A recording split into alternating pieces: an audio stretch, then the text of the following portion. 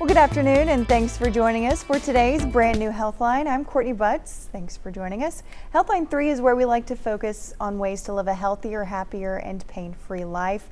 We'll be taking your calls and answering your questions live in the studio today, and we'll be opening those phone lines soon. But as a reminder, make sure you're in a quiet room when you call with your TV turned all the way down so that we can hear your question.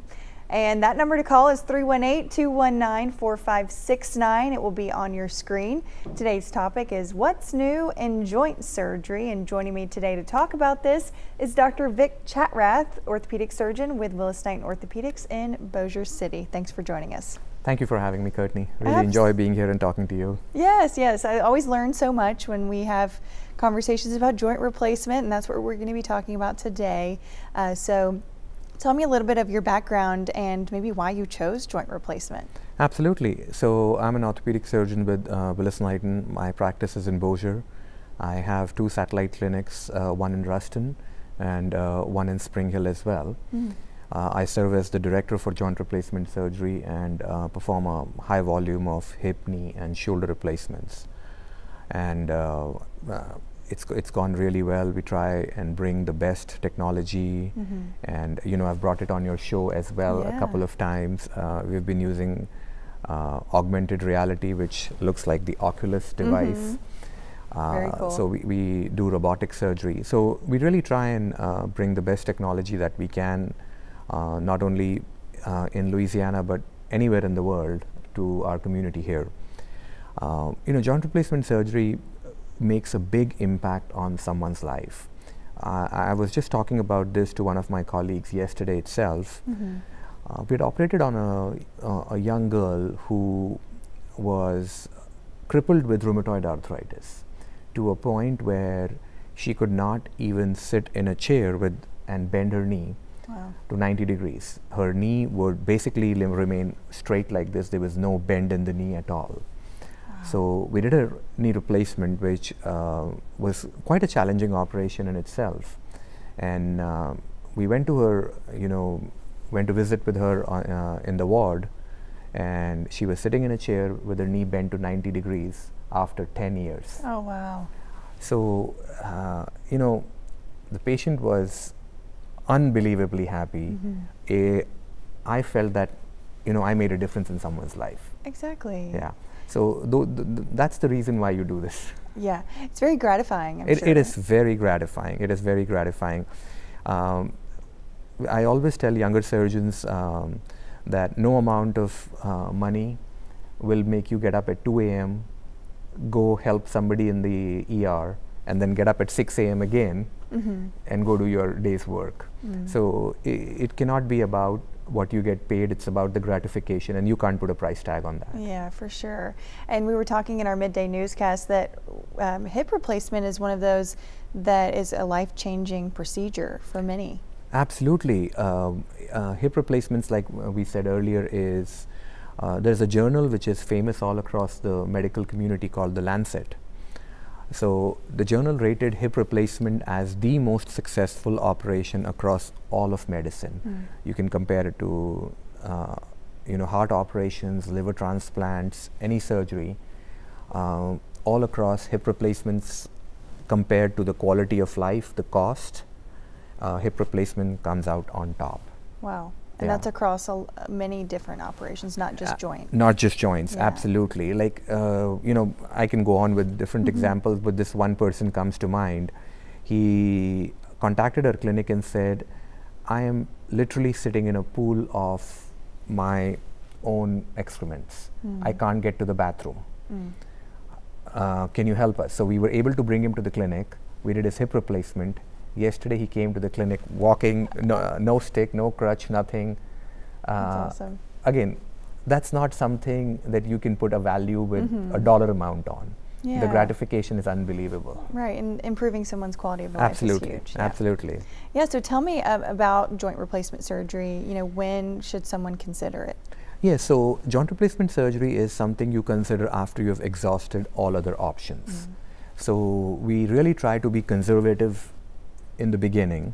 So we'll try options like physical therapy to keep your muscles strong, And even if you have some bit of arthritis, you can keep going for a long time by keeping your muscle strong. So physical therapy plays a big part in it. We try various medications. Think of it like simple things like even ibuprofen, Tylenol, which are over the counter. We can give them at a prescription strength as well.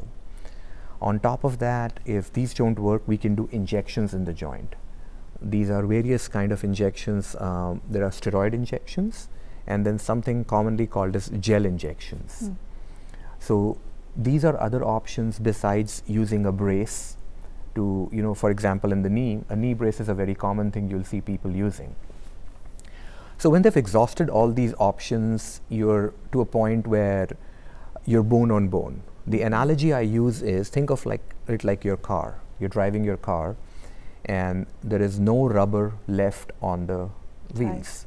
You're driving on the rims. Well, that's not going to go too well, right? No. So that's the time to put a new wheel on it, which is the time to put a new joint in it, or a joint replacement.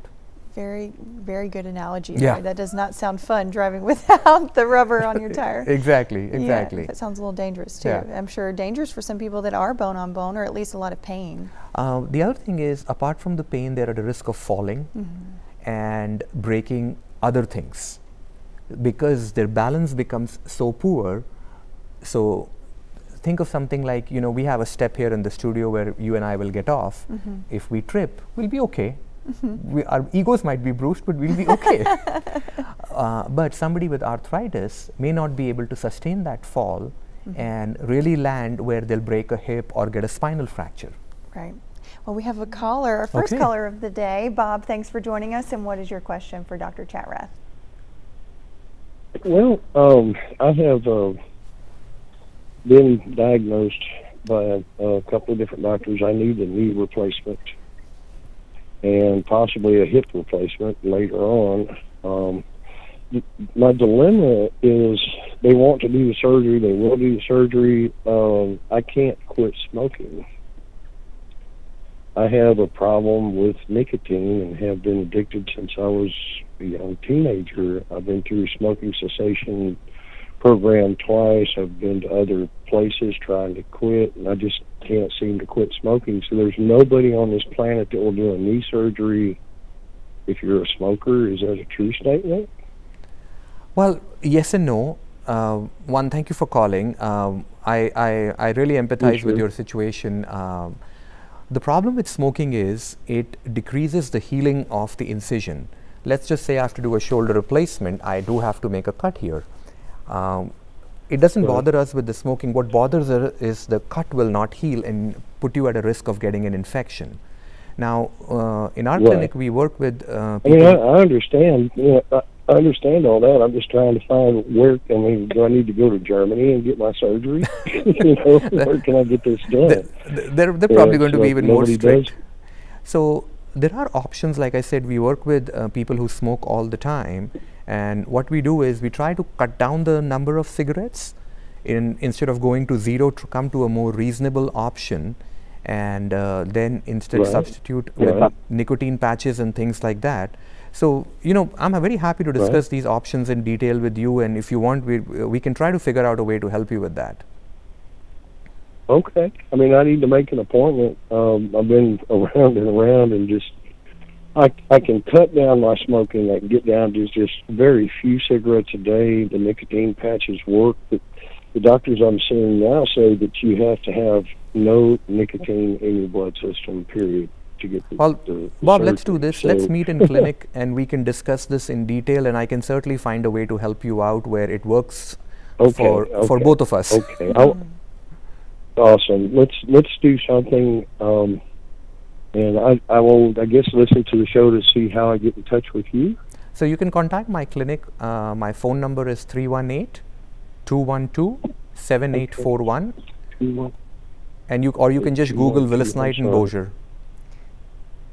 Okay. 212, what was the last four, please? 7841.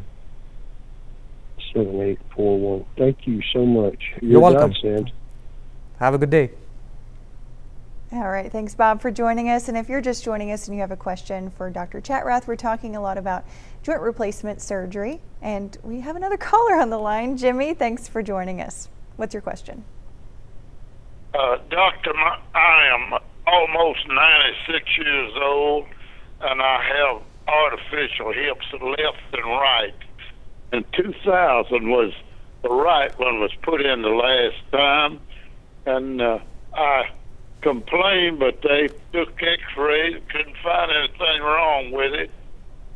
It was made by Dupree. I think that company is out of business now. But anyway, I found out in about 2015 that my right ball joint was walling around, and my doctor here in Atlanta, Texas, sent me to a specialist in Dallas, and he X-rayed it, and he told me it was loose, but at my age, he was afraid that the operation wouldn't be successful, and I haven't got anything done, but now I'm putting a pain patch on it at Save, but when I go to the bathroom, that right thing kind of makes a little popping noise, a wallering noise. Do you think it's anything you could do to help me?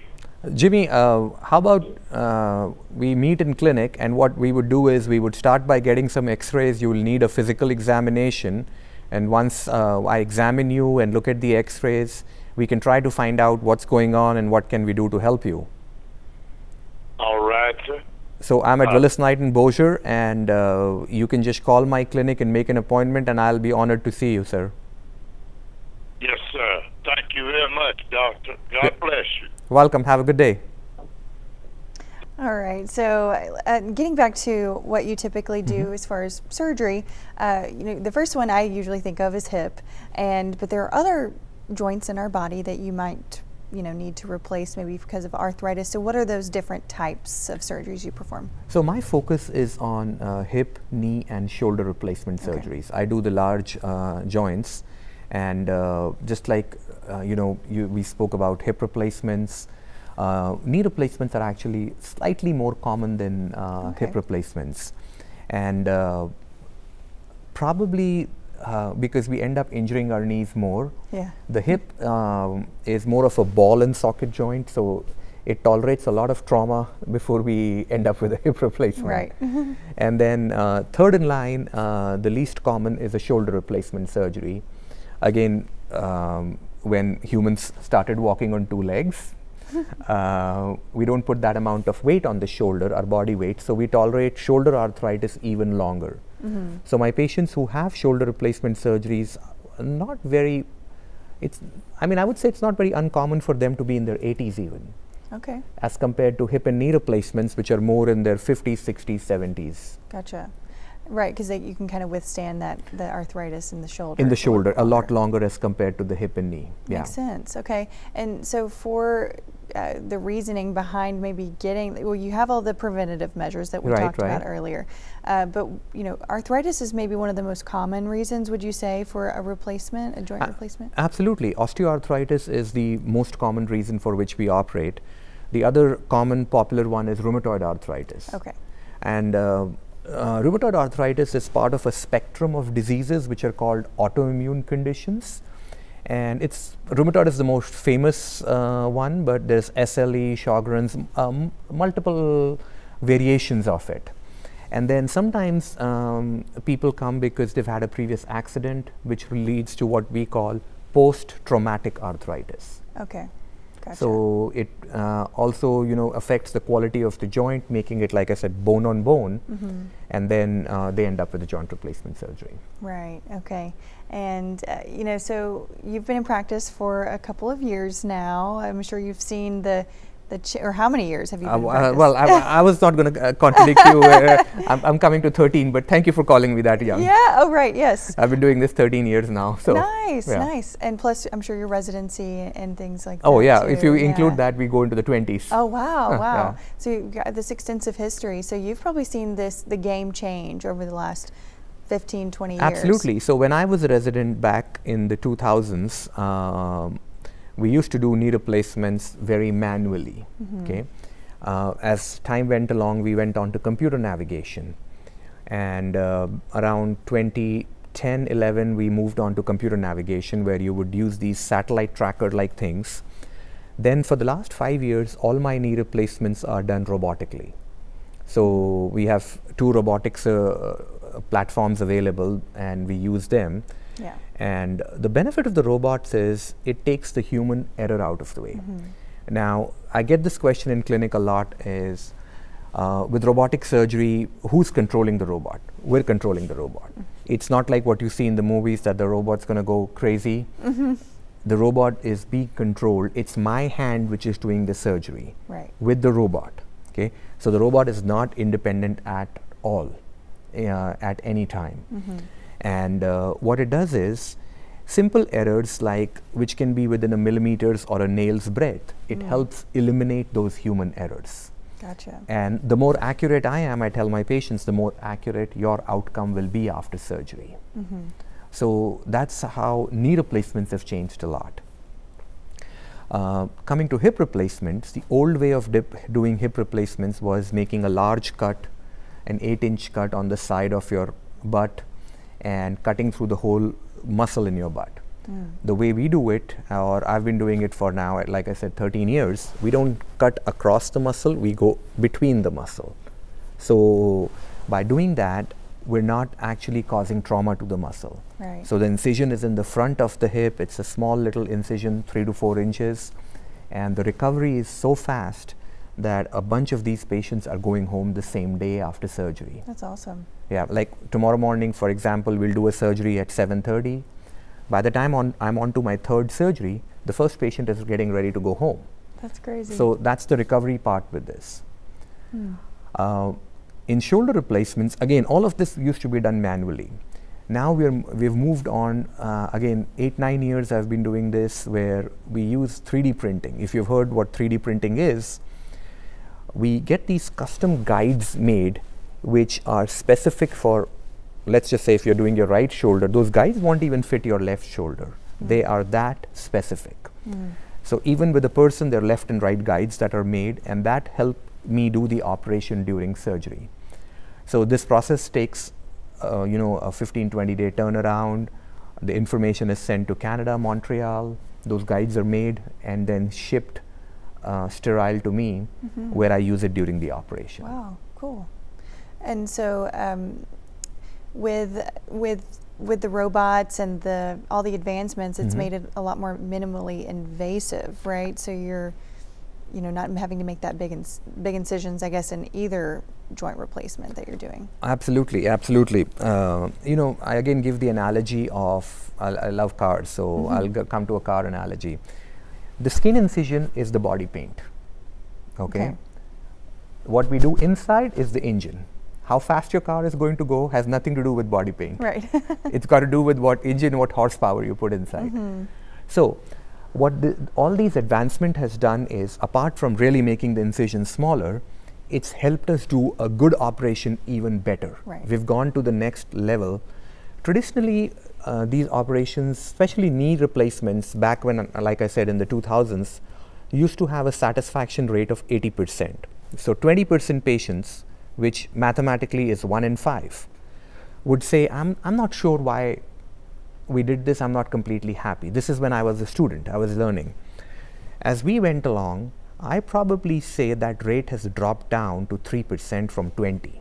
Wow. Not more than 3% patients dislike their knee replacement. So 97% patients are very happy with what we're doing. That's awesome. At least in my practice, what we're doing. Now 97% is a fantastic number anywhere in life. You can take the stock market. Right. 97%, you're doing really good.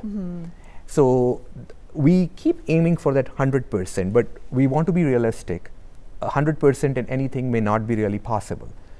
But we keep pushing that boundary, and we've made a big stride from 80 to 97, where these people are coming back happy. We collect data from them, both before surgery and after surgery. How happy are you with your joint replacement surgery? How much are you moving? And this is why, at Willis Knighton, we are what we call a center of excellence, where actually there are only 2 in all of Louisiana. There's one in New Orleans, and there's Willis Knighton Bossier, which I'm fortunate to be the director of. We are certified by the Joint Commission, to be a center of excellence. Awesome. And So that's all the data collection, all the effort, the teamwork that has been put into.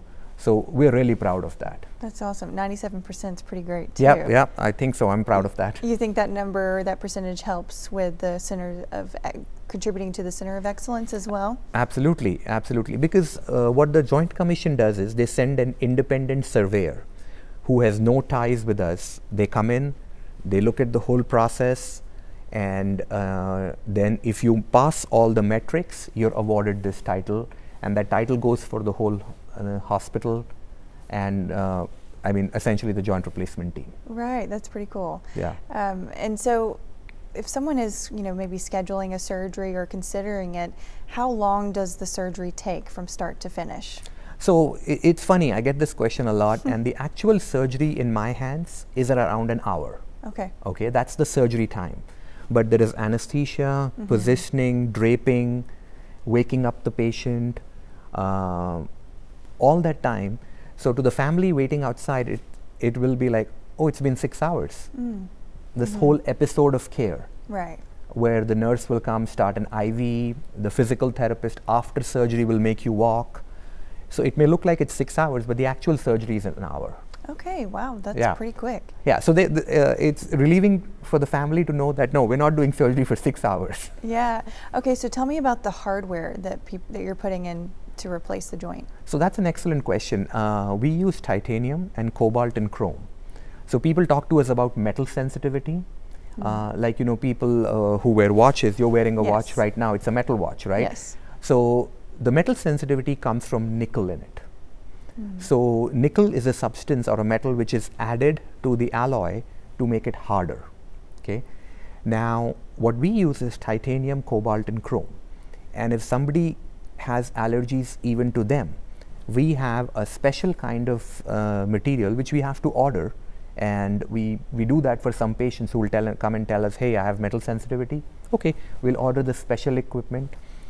The amount of nickel goes down to 0 in those. Those are nickel-free ones. So these are what we call biologically compatible.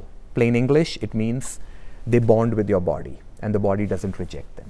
Well, that's cool. Yeah. That's good. A good thing. Yeah. Absolutely. Yeah. Okay. And so tell me about, I'd just love to hear about the process of this too. So after you've made the incision and you've got the robot and everything, so then what happens as far as the hardware? What are you replacing? Exactly. So replacement is actually a misnomer. We're not actually replacing, we're kind of capping the ends. So the end of the bone is what we shave and shape. So we'll shave down the remaining broken down pieces, then shape it so we can put a new, think of it like pretty much a hat. Yeah. So on both ends of the joint. Sandwiched between the two metal ends is a plastic liner which allows the joint to move in a smooth manner. So that's like the rubber on the tire. Correct. There you go. Okay, got it. Yeah. Okay, well, we have a caller on the line. Thanks for joining us. And what is your question? Ed, I think. I'm just remembering. Ed, thanks for joining us. And what's your question? Yes, I have tendonitis and bursitis in my right hip. What are my options? I've had hip replacement in the left, which is very successful. Tendonitis and bursitis in the right hip. What is his options? Okay, so tendonitis and bursitis usually we try to treat non-surgically, which could vary from the options that we were previously discussing, like physical therapy, trying steroid injections, trying medications. Now, occasionally, tendonitis and bursitis is a symptom, it's not the cause. So we find out that a patient has hip arthritis, which is causing tendonitis and bursitis. But again, those are things by looking at your x-ray, completing a physical exam, I can find out where it is just tendonitis or bursitis, or there is an underlying cause beneath it. Okay. Does that answer your question, Thank you very Ed? much. Yes, it does. Thank you very much for the information. Absolutely, absolutely. We'd be happy to help you. And like I said, with a physical exam and x-rays and other investigations, we can find out what exactly is going on. All right, thank you. You're welcome. Have a great day. So let's say so a 40-year-old patient gets a hip replacement. How long do you expect that to last? That's a great question, because like I said, my typical patient is 65, 70. So we expect the joint replacement to outlast the patient. Okay.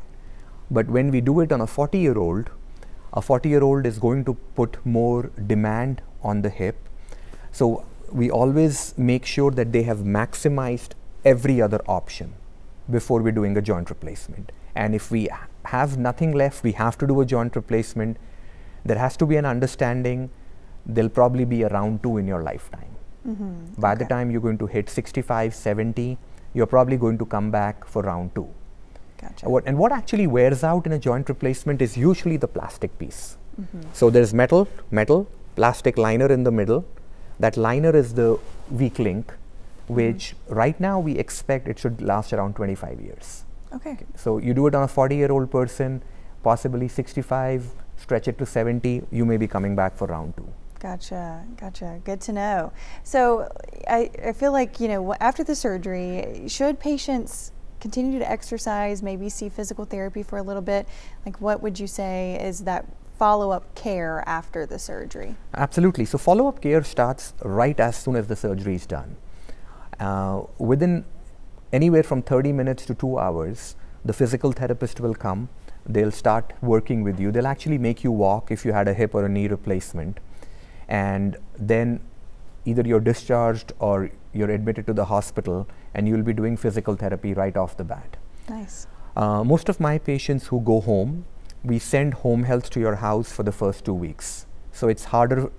So it's not harder for them, you know, that they have to drive to physical therapy the first 2 weeks. Right. So we send the home health to your house.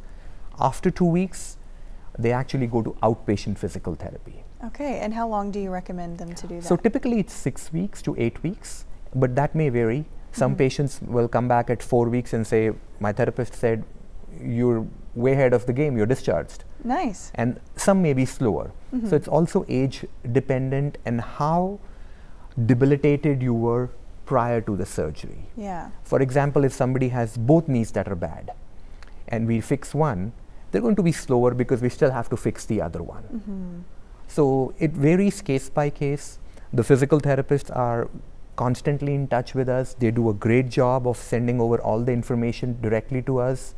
We review that information and make a decision based on that. And how important do you think that is, the physical therapy, the exercise afterward? It is paramount.